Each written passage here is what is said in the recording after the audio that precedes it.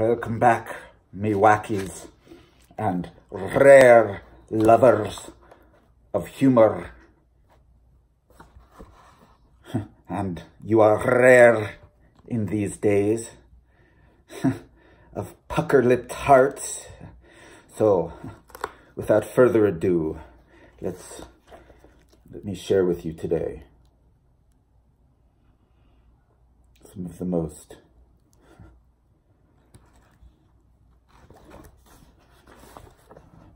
poetic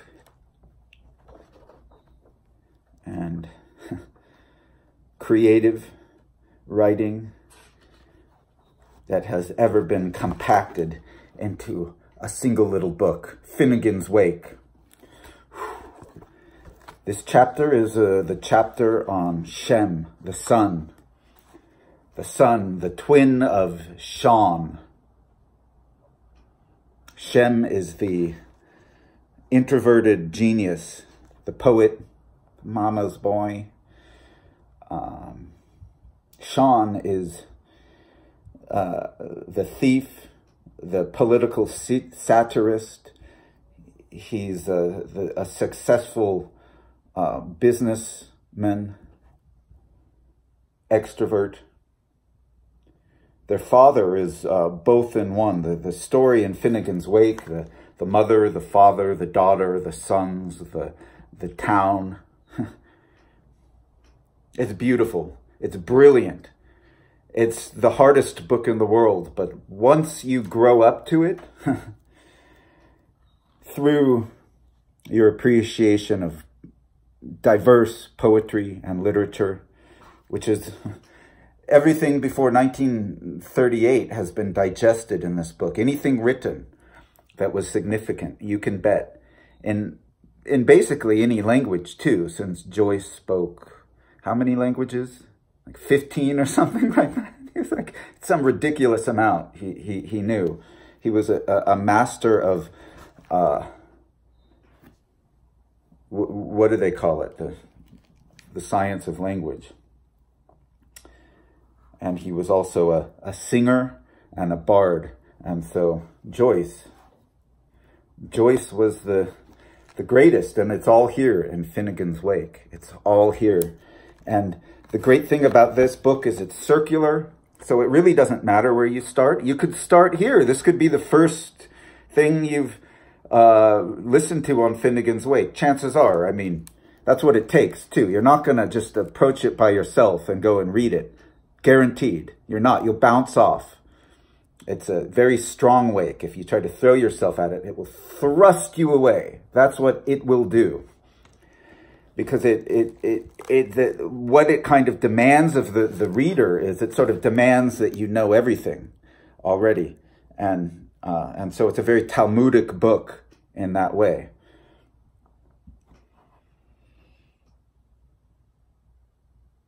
It's pure, sublime genius. It's actually the greatest. Well, you've heard my talks on it. I've given a lot of talks, or you can go to my playlist, Finnegans Wake, where I share some of my talks and some other people's talks on it too, because it's a fascinating book. I haven't read the whole book. No. I'm trying to understand it, because otherwise just to read it and let it wash over your head is many regards pointless. I think it's pointless, and you should bounce off. You've got to use your intuition and tell you what your gut tells you. Your gut's going to tell you that's like, this is nonsense and gibberish. Well, I mean, get away from it. That's what you have to do. It's a book that you're going to have to leave and come back to and leave and come back to and leave. I didn't start appreciating it until after I had listened to some videos on it, namely Terence McKenna. Once, I first read it, I thought it was all gibberish and a waste of time, because I had appreciated Ulysses quite a bit. So I thought, well, I'll read Finnegans Wake. No, it's not that kind of a book. See? So even Ulysses, I'm coming to realize more and more. It's like I missed most of it in reading it by myself and not engaging other people in it. That's what you need for these books. But Finnegans Wake, absolutely, you need that. I'm going to share with you just a most beautiful paragraph or two within the chapter on Shem. By the way, it's a circular book, and it's also he's created his own style of painting with the logos. He paints with words. And so in this chapter and in this section, I mean, you'll see many references to many different things, historical and biblical and psychological, as well as within the story of the wake, and even references to paints and pastiche and painting things in a very similar way. So there's Dante, there's a descent into hell in this, and it fits kind of, especially in this, you'll see the references to the descent into hell. So of course, a lot of the symbology that goes along with it, with the, you know, he uses and reiterates from all different cultures, Hindu and Egyptian and Christian and Muslim and Irish pagan and Judaism. He incorporates so much of the symbolism, and also both the Jesuits and the Orthodox and then the Protestants. He, like, so much comes into full focus through the Finnegans Wake. That's why it's a mystery. It's a mystery book. It's not easy. Every sentence, every paragraph, it's going to leave you with a huge question mark. If that kind of thing is your nightmare and makes you feel like way too uncomfortable, this is the kind of book that well, you'll need to read other writers first. That's why it challenges you to be proficient with almost basically everybody else, because he's read everybody, all the historical writings and more. So, and even the very essence of Finnegans Wake, from what I hear, is the whole architecture of the wake is based entirely, which is an interesting emphasis, on the medieval book of alchemy called La Scienza Nuova by Giambattista Vico. So, I haven't read that. I'm sure it would help too. But all books help. Even reading knowing history and diverse histories is going to really help you with the book. But also knowing, like, every detail, anything you know from hemming and the art of basket weaving and cloth making and the making of clothes and styles of clothes, and down to costumes and you know, wearing particular regalia and what the regalia are called on the costumes, and pins and different little tweaks in the hem and the collar and things like that. He knows all of the names of these. He knows medicine. The man was a polymathic genius. So it's a very, very difficult book. So I think I might just break this talk here and then go ahead and then start reading it, publishing what I'm going to read here in the next video. Just because it's already a little long. It's about a 10-minute talk already, which is a bit long for people who just wanted to listen to some Finnegans Wake. Well, I'm telling you, I'm trying to prep you. That's why I'm prepping you to, like, realize that you have to get in the right frame of mind. It isn't an easy book, and isn't something that's going to be delivered to you through perfect perfect punctuation and perfect sentence structure and perfect grammar. Like, all of those things you can throw up to the wind. He's literally painting with language. That's what he's doing. But no one could ever do that like Joyce was able to do it. I dare say he'll never be topped in history. He came at a a real high point in cultural history, if we think about that.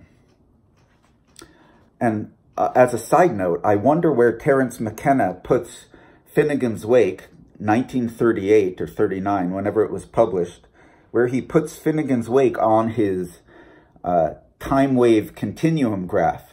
In my opinion, McKenna's most harebrained and just idiotic of ideas. I think that's where McKenna was just, he was just out of his gourd. But McKenna too was a great genius and a great, like his great benefit, I think, obviously it's in plants and the bringing to the forefront the importance and need for the preservation of shamanic wisdom of the plants, shamanic plant wisdom for the rest of the world. We need to preserve that through also, you know, in many ways, both through his botanical dimensions in Hawaii that he set up, the foundation he set up, and then also through through actually preserving the indigenous regions of the Amazon and South America from exploitation, from the forces of mining and drilling and deforestation.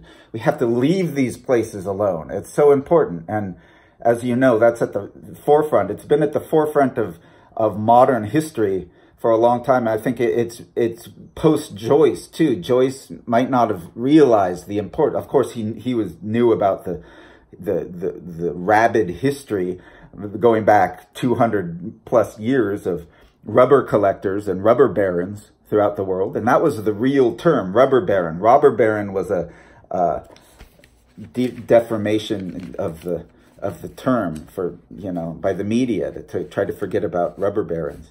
No, the jungle is sort of like what we're doing and what people do to exploit the jungle, even where it is protected. Companies go in and infringe upon that and send in people to kill tribal leaders and stuff like that who are trying to stand up to these huge companies. It's a massive epidemic going on in many countries throughout the Amazon. And so bringing that to the awareness of the forefront is one of the biggest, greatest things, I think, of the McKenna legacy. But included in that is he was a Joyce scholar, specifically Finnegans Wake. So that's why I point to his talk too. It might do you well. I mean, obviously, he's a better talker than me. I'm nobody, right? Like, who likes my voice? Like, really. McKenna, though, McKenna had the voice. I could listen to him for hours and hours. McKenna was just so fascinating and funny. His humor never failed to delight me. In every talk, I'd be in stitches at some point by his wit and wry subtlety of storytelling. Man was brilliant. And so I point to it. It will do you better to listen to McKenna's talks before mine. Mine are probably a little bit more for the people who have already listened to McKenna but are still stumbling to appreciate the Wake, because that's what it takes. First, we have to appreciate other people appreciating the Wake and listen to them and say, really? You can appreciate it? Like, tell me about it. Like, I thought it was like nonsense and totally ineffable. And the truth is actually contrary. As McKenna points out, it's a very hard book, but it rewards the effort. You have to go at it, as he says, you have to go at it with like an archaeologist with nut pick and toothbrush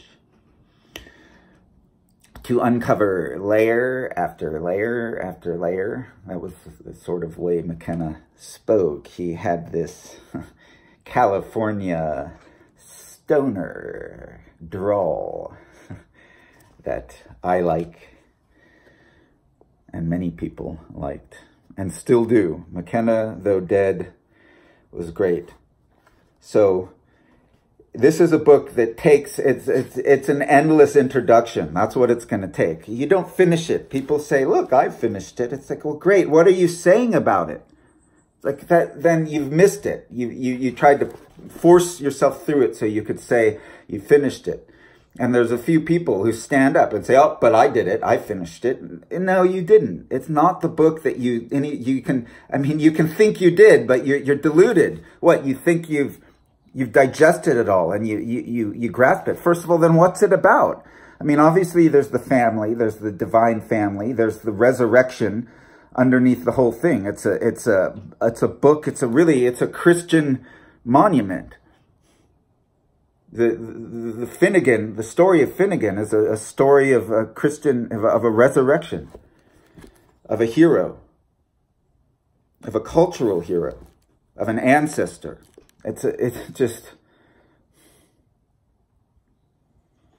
and so that allegory runs through there. The allegory is the father, is Finnegan. He's the giant. He represents all of the, basically the past pantheon of gods that history has bequeathed us. So it's a monumental book. It's absolutely unassailable and incomprehensible. And the best we're going to do is to start to appreciate its poetic buoyancy and ease and pithy significance, because it's the most pithy of poetic prose.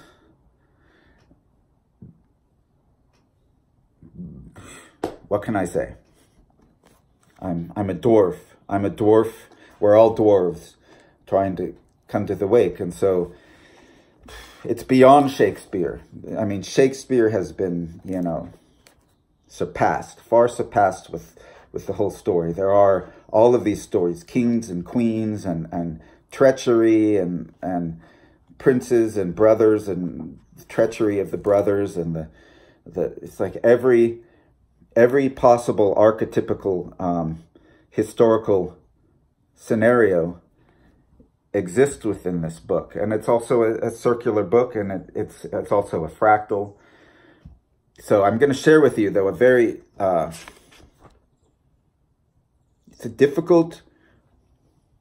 very difficult passage, but I think when I read it for you, the way I read it will help to clarify the type of lightness that Joyce is taking with language and the liberties that he's taking with language. Because just to read it yourself at any pace and let it roll over your head, I mean, it just can be absolute gibberish. And then you can't say you read it, because it's not that kind of a book. Like I'm saying, I haven't read probably like 95% of the book. It's a very difficult book, but the little bits I've started to pick into with nut pick and toothbrush and make sense. And of course, I've had a go at it in certain chapters and passages. I've gotten further. I've made an effort to dig into the book, and it helps if you cheat and jump around and then learn about what other people say about it. That's a little bit of preparation, and you can call it cheating, but you can also jump around and cheat and use your intuition and say, hey, I feel like this right in the middle of this paragraph, it should go here, and you skip ahead, just like, oh, that's what I feel intuitively. You might be right in some respects, because it's a circular kind of book. I hope this introduction, for those of you who've been patient enough to go through it, has been valuable for many of you, because this is going to be a fun little 10 or 15 minute read. It's a difficult read, but I'm only going to go a couple, 3 or 4 paragraphs there. It's very, like I said,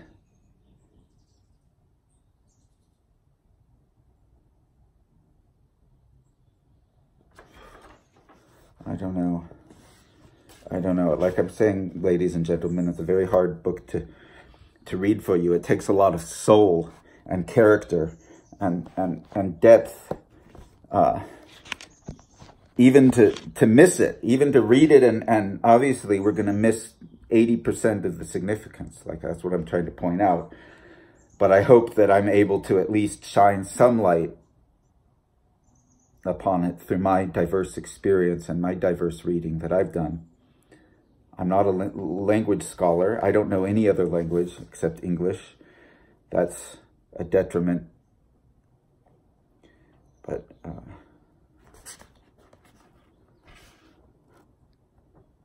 mean, well, it's hard to say. This whole chapter, I have so many parts highlighted and underlined, but not for like, oh, look, I'm going to reread this. It's like I'm trying to understand it and circle things that I want to come back to and try to understand more, and underline things that just seem especially prolifically poetic and amusing.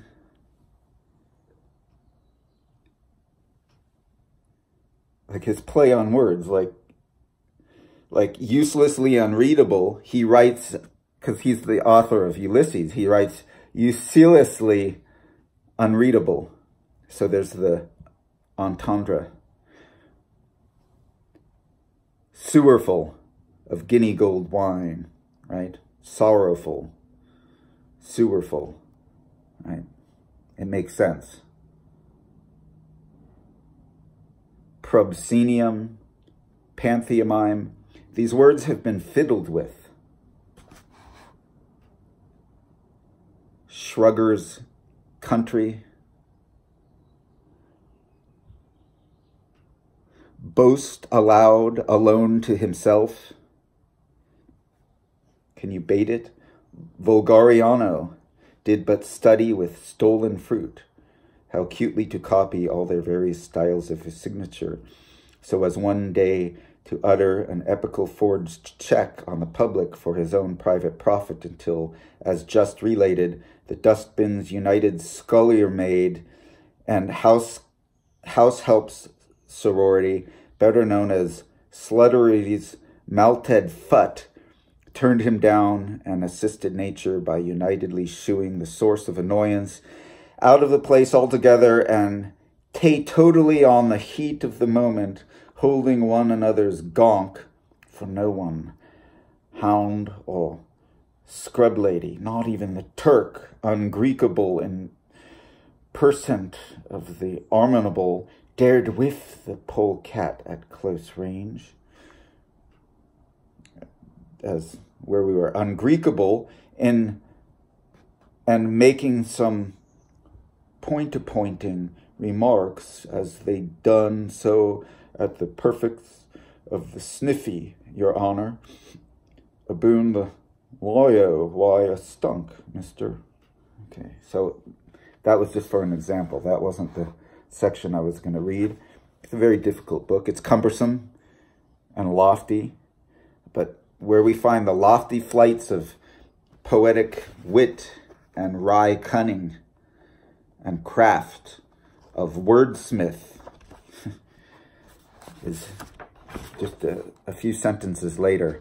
It begins in this massive overflowing elegy. And remember, we're in the Book of Sons, in the specifically Shem, the introverted son, who you should also know is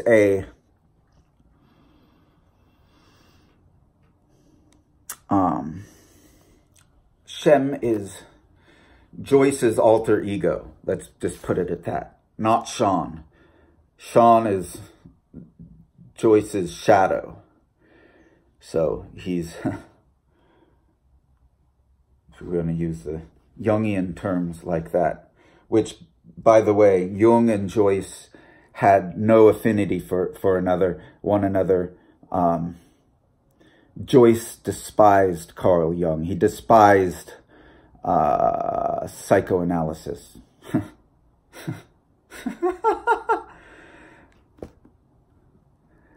But it's funny. Psychoanalysis and Carl Jung did not despise Joyce or creativity in any way. Psychoanalysis was embracing creativity. But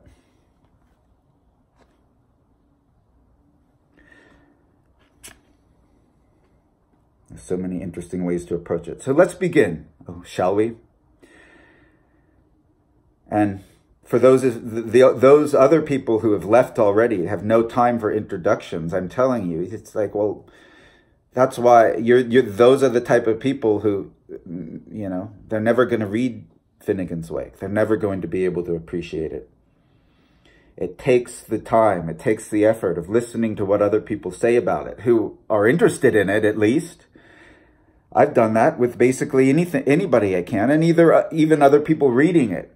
There are better and worse renditions of other people reading it. There's some really good ones, and I've put them in my playlist too. There's one I read in my playlist, but then another was some Irish guy is reading it, and he does a brilliant job in reiterating the Wake. In a large part, it's a book that has to be read aloud and it has to be read alone. Both. You have to do both. Right? And he's hinting at everything. Boast aloud, alone to himself. Yet the bumper sprinkler used to boast. So this is like, they're basically weaving in, you never know, when they're weaving in hearsay. There's lots of hearsay in this book on Shem, or the chapter on Shem. So much of hearsay gets played into the narrative randomly. So you just have to try and go with the flow and the feeling of the rhythm and try to understand, decode what the inflection is of what they're saying. And if there's the derogatory inflection, you can bet it's the hearsay of the people, of the public, the Shem supporting public, who are in there denouncing Shem and bringing up cases on his lowliness and his unworthiness and his backwardness and so forth. And so it's one of the most comic chapters. And I think it's also, for me, after I've studied the book, I realized that you can't start with the first chapter. Of course, start with the first paragraph. You got to start with that because that's an enigmatic. Well, I mean, start with the first five or 10 paragraphs or something, you know. Start with the first chapter, but don't try to finish the first chapter. Just, you know, try to take what you can digest. You're never, ever, ever going to digest the first chapter, and not in one sitting, and not at the first go. Not at the first go, ever. You're doomed if you try. I swear to God, folks, it's not that kind of a book. You can't just throw yourself at it. If you're just so impatient and eager that you can't listen to anything anyone else says about it, it's like it's not your kind of book. You'll never appreciate it. But those of you who have stuck around, oh, thank you for sticking around. Please subscribe to my channel. I have great stories and fun poems that I share. Just amazing stories, both true and historical, and also some wonderful fantasies from notable historical figures in the short story world. Basically, I'm reading the best of the best. I think Jorge Borges was one of the best short story writers that history has ever known. And I've read everything he's written in short stories. I don't think he was as good a poet. I think he was a very nominal poet. But as his short stories go, he was one of the very best ever. And I mean, he beats all of the short stories of all of the great novelists. The great novelists could not, most of them could not really write short stories. That was their exercise. But Borges turned short story writing into a high art form. And I've taken what I found to be his very, very best short story. And you can find it in my playlist. It's called Man on Pink Corner. It's probably, in my opinion, it's the best short story in the world. I mean, that's why I shared it. I haven't gotten even a single comment on sharing that. It's a strange thing. So I need people like you. If you like these talks, then please go and explore there too. Of course, my channel is about music and art and creative ideas. And so those are the themes. And as I found, Finnegans Wake is a bottomless well of creative ideas and a cornucopia of genius and inspiration at that. And so we'll take it from there. And I think I've given you enough of a foothold on where we're at in this chapter. So I'm going to go back and begin with what I was reading there. It's going to make it a little longer. Maybe it's going to make it a 40 to 50 minute video, which is going to take me like hours to upload on this phone. I'm telling you, it's a pain. I really appreciate your likes. I need them. I'm doing this for free. If you see ads, I don't get money from your ads. YouTube just shows ads to everybody now, no matter what, even if you're monetized or not. So this is free. I'm publishing my stuff for free for everybody. It's a labor of love. So your feedback is important, but please subscribe and like. And like I'm saying, creative, the rare creative people in the world is becoming rarer and rarer. Like I said at the beginning, the very rare people who even appreciate like poetry and creative writing.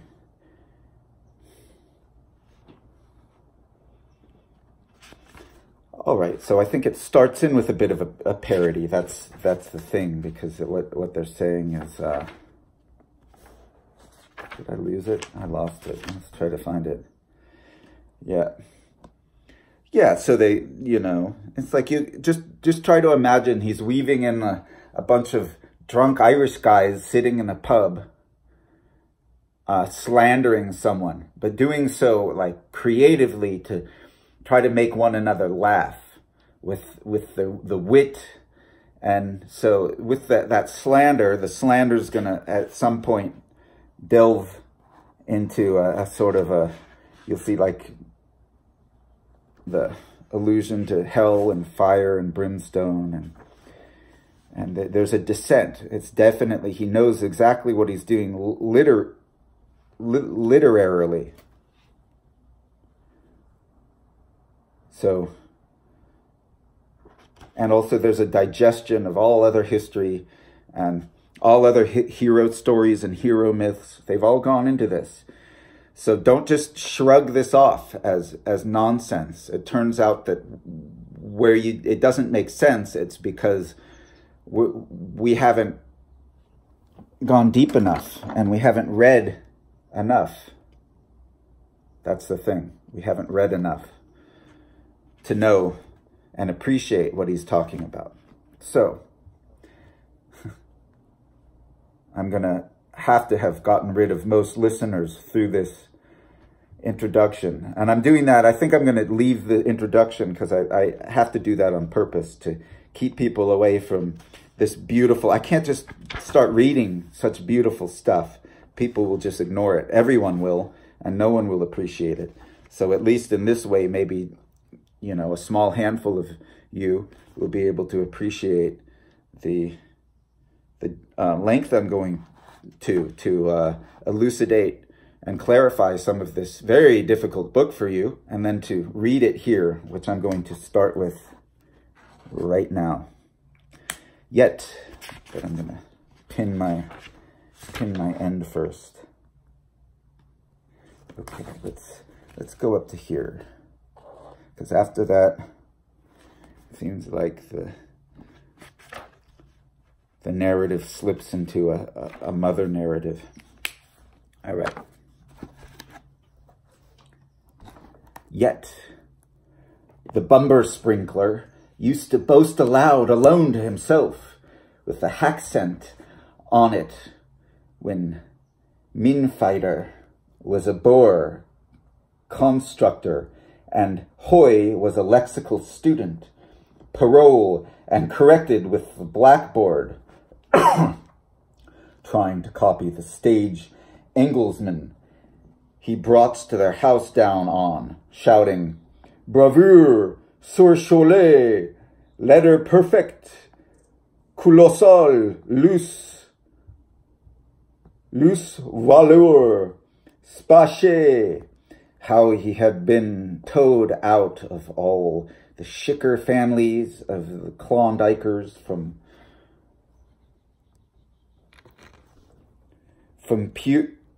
Puraish, swab sprays, the land of Nod, Shruggers country, pension Danubier home, and Barbaropolis, who had settled and satisfied in the capital city after its hebdomadary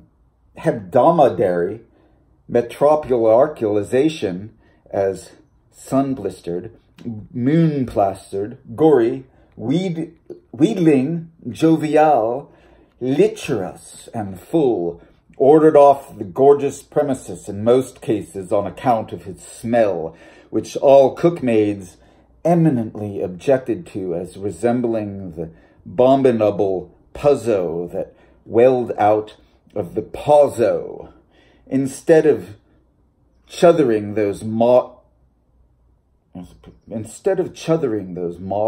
households plain, wholesome pothooks, as thing he never possessed of his Nigerian own, what do you think Vulgariano did but study with stolen fruit how cutely to copy all their various styles of signature, so as one day to utter an epical forged check on the public for his own private profit, until, as just related, the Dustbins United Scullery Maids and House Helps sorority, better known as Sluttery's Mouthed Fut, turned him down and assisted nature by unitedly shooing the source of annoyance out of the place altogether, and totally on the heat of the moment, holding one another's gonk, for no one, hound or scublety, not even the Turk, ungreekable in percent of the armenable, dared with the polecat at close range,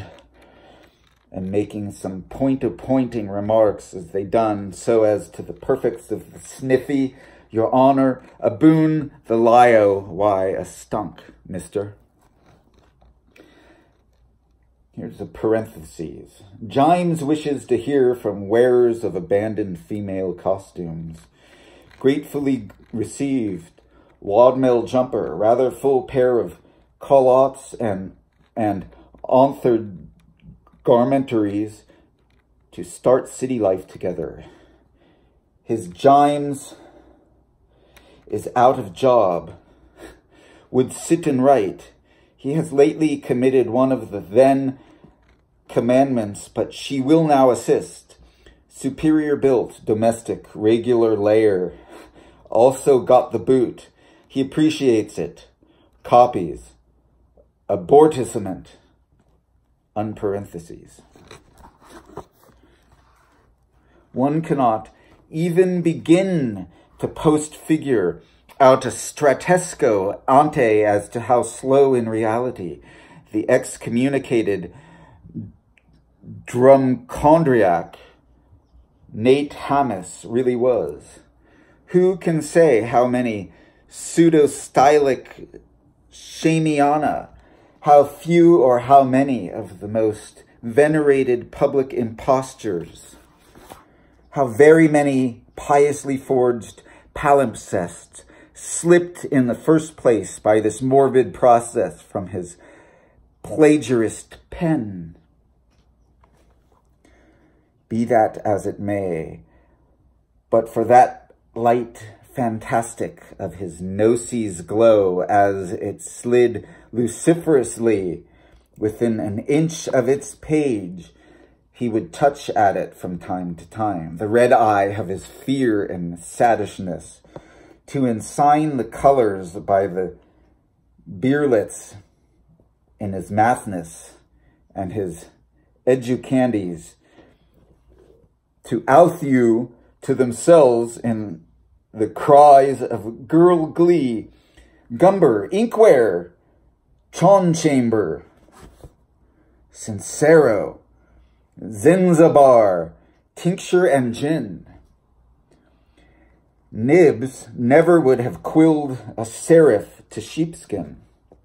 By that rosy lampoon's effluvious burning, and with help of the simulchronic flush in his pan, a guinea a gurk he gets there, he scabbled and scratched and scrabbled and screvened nameless shamelessnesses about everybody ever he met, even sharing a precipitation under the idolish terrier's umbrella of a showerproof wall, while all over up and down the four margins of his rancid Shem stuff, the evil smeller, who was devoted to Ud Fader Sardanapalus, used to stipple endlessly in inartistic portraits of himself in the act of reciting old Nietzscheabili's monologue.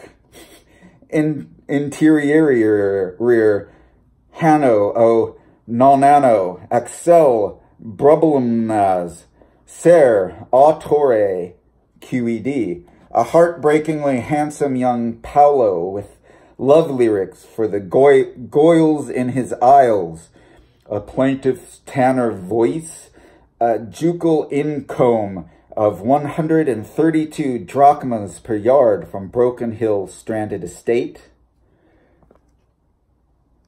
camel breech Mannings, cutting a great dash in a brand new 2-guinea dress suit, and a burled Hogsford hired for a Thursday evening, Mary Potty, Anna, a lovely long pair of inky Italian moustardsleys, glistering with boric vaseline and frangipani. Puh! How unwhisperably so!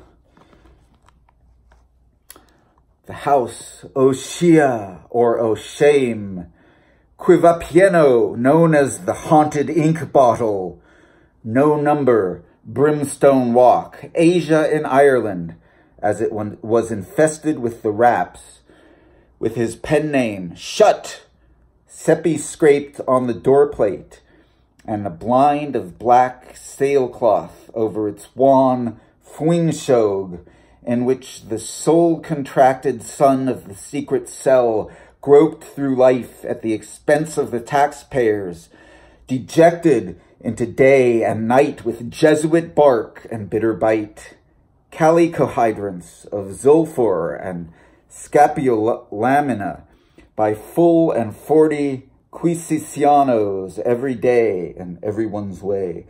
More exceeding and violent abuse of self and others was the worst, it is hoped, even in our Western playboyish world, for pure mouse farm filth. You brag of your brass castle of your tiled house in Ballyfermont? Nigs, nigs, and nigs again, for this was a stinksome inkin stink, quite puzzle to the rottle. Smatter of fact, Engels afternoon, browsing there, thought not a dam reeked more rare.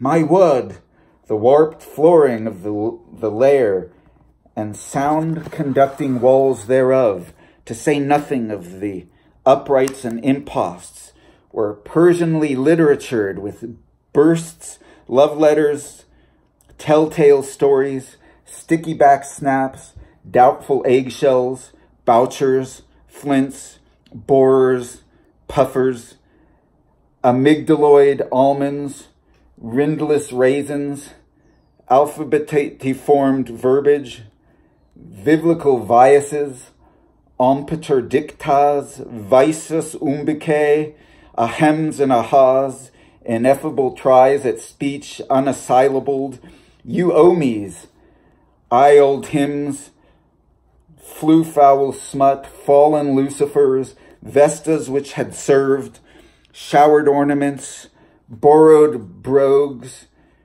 reversible jackets, black eye lenses, family jars, false hair shirts, God-forsaken scapulars, never-worn breeches, cutthroat ties, counterfeit francs, best intentions, curried notes, upset Latin tin tacks, unused mill and stumbling stones, twisted quills, painful digests, magnifying wine glasses, solid objects cast at goblins, once current puns, quashed quotatos, messes of mottage, unquestionable issue papers, seedy ejaculations, limerick dams, crocodile tears, spills ink, blasphematory spits, stale chestnuts, schoolgirls, young ladies, milkmaids, washerwomen's, shopper-keepers' wives, merry widows, ex-nuns, vice-abbesses, pro-virgins, super-whores, silent sisters, Charlie's aunts, grandmothers, mothers-in-laws, foster mothers, godmothers, garters, trees clippings from right, lift and syntrum, worms of snot, toothsome pickings, cans of Swiss condensed bilk, highbrow lotions, kisses from the antipodes,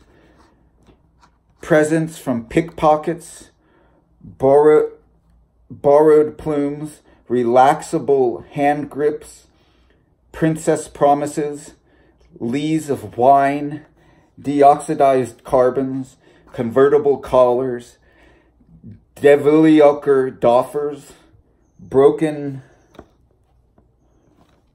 wafers, unloosed shoe latchets, crooked straight waistcoats, fresh horrors from Hades, globules of mercury, undeleted gleet, glass eyes for an eye, gloss teeth for a tooth, war moans, special size,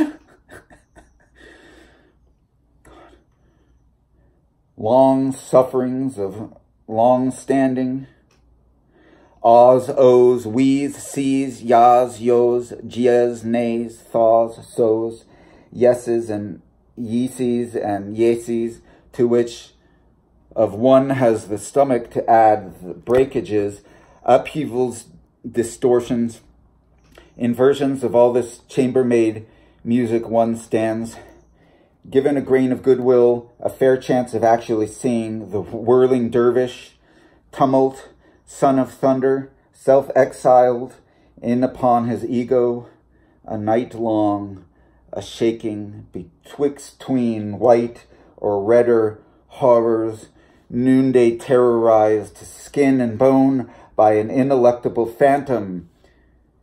May the shaper have mercury on him, writing the mystery of himself in furniture.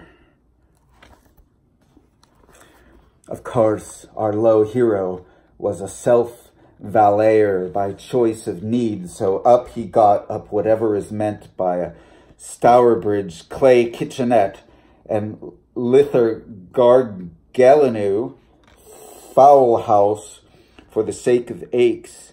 The umple does not fall very far from the dumper tree, which the poro melodious jigsmith, in defiance of the uncontrollable birth preservation, game and poultry act, playing lallery rook, cookery nook, by the dodginess of his lantern, brewed and cocked and potched in an athanor, whites and yolks and yilks and woats to the fruling fredinance of Mas Blanca, que la Blanca, Hermana, and Armaria, muy bien, which, with cinnamon and locusts and wild beeswax and licorice and carrageen moss and blaster of berries and athermess and huster's mixture and yellowman's embrocation and pinking tones,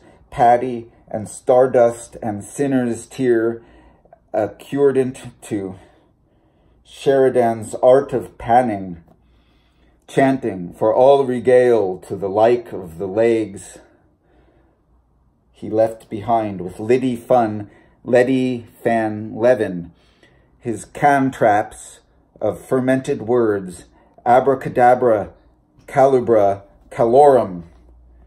His Aufs Allah, Madame Gabrielle de l'Église, he avgs, ama, Mistress B.D. B. Meinfeld, his Ayers, Asquelmala, a la Pomme de Ciel, his Vive, Ove, and Uve, a la Sulfate de Sude, his Ocurie, Saute, Salmone, a la Monsignor, his Sufflosion of Ougs with Somcat Ontoyast, a la Mer Puard, his Pogodolvis a la Fenella, his Fridigs a la Tricarem. In what was meant for a closet, if only he had listened better to the four masters that infanted him, Father Matthew, and La Père Noble, and Pastor Lucas, and Padre Aguilar, not forgetting lay teacher Baldwin. His costive Satan's Antimonian Manganese Limolitmius. Nature never needed such an alcove so. When Robber and Mumsel, the pulpic dictators on the nudgement of their legal advisers, Messrs. Codex and Podex, and under his own benefiction of their pastor, Father Flamius Falconer, boycotted him of all mutton suit candles and Romer-ruled stationery for any purpose, he winged away on a wild goose chase across the cathartic ocean and made synthetic ink and sensitive paper for his own end out of his wit's waste. You ask in Sam Hill, how? Let manner and matter of this, for these are spotting times, be cloaked up in the language of Blushfeld porporates, that an Anglican ordinal, not reading his own rude Dunsky Tunga, may ever behold the brand of scarlet on the brow of her of Babylon, and feel not the pink one in his own damned cheek.